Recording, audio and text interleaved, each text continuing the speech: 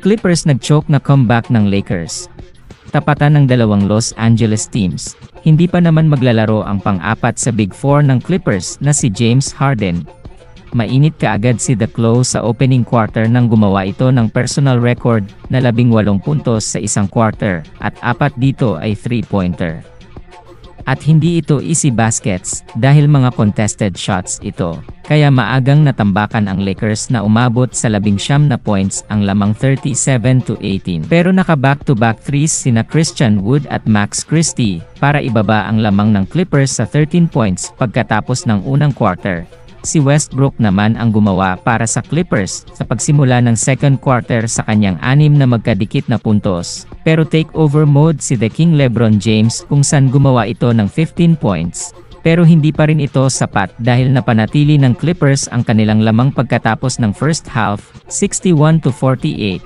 Third quarter, nag-double figure na din si Paul George at nag-angas na si Russell Westbrook sa kanyang and-one play. Pero dito na rin gumawa ng run ang Lakers na pinangunahan pa rin ni LeBron James. Supalpal pa ang abot ni Westbrook kay The King sa kanyang drive. Napawaw naman si LeBron James sa ankle breaker ni Austin Reeves kay Powell. At ito na nga, naagaw na ng Lakers ang lamang 87-85 sa magkasunod na puntos ni Christian Wood at Anthony Davis. Nabawi naman ng Clippers sa fourth quarter ang lamang sa dalawang sunod na tres ni Paul George 91-90. Pero hindi mapigilan si The King, lubo ang kanilang lamang sa 8 sa kanyang free throw line jumper 105-97. Di naman makapaniwala si LeBron nang matawagan na goaltending ang kanyang mala volleyball block.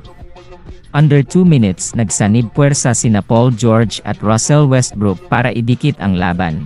Walang kaba namang naipasok ni Paul George ang 3 free throw nang ma-foul ito sa kanyang 3-point attempt. May pag-asa pa sana na manalo ang Lakers pero mintis ang tira ni D'Angelo Russell kaya tapos ang regulation sa 115-all. Kailangan pa ng extra 5 minutes ang dalawang kuponan. Simulan ni Lillard at Davis ang overtime period nang magpalitan ang dalawa ng puntos. Malaki naman ang ambag ni Austin Reeves sa opensa ng Lakers sa overtime. Buhat naman ni Lillard ang Clippers dahil sa fouled out na rin si Paul George. At sa huli panalo ang Lakers sa follow-up dunk ni Christian Wood.